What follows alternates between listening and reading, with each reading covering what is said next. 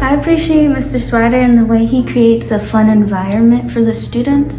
And also I appreciate how he can make learning fun for everyone and easier for everyone. And he usually he helps us become better people, better men, better women.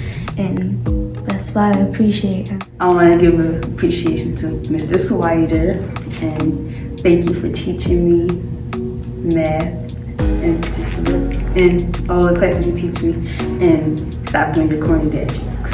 I appreciate Mr. Swider because he helped me in this year for science. Mr. Swider, he real funny in his weird ways, but I don't know how.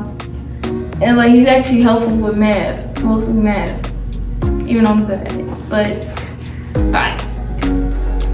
I like most about Mr. Swider is he's more chill than the teachers. I appreciate Mr. Swider because he really fun in his classroom and he let us work with each other most of the time. I appreciate Mr. Swider because when we struggling with something, he will say we don't need to cry or worry about it because he will help us. And usually I really like math, so the things that we do in his class are interesting to me.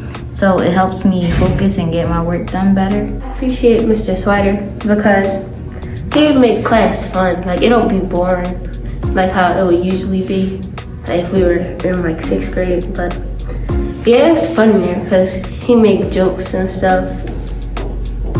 Yeah, it's not boring.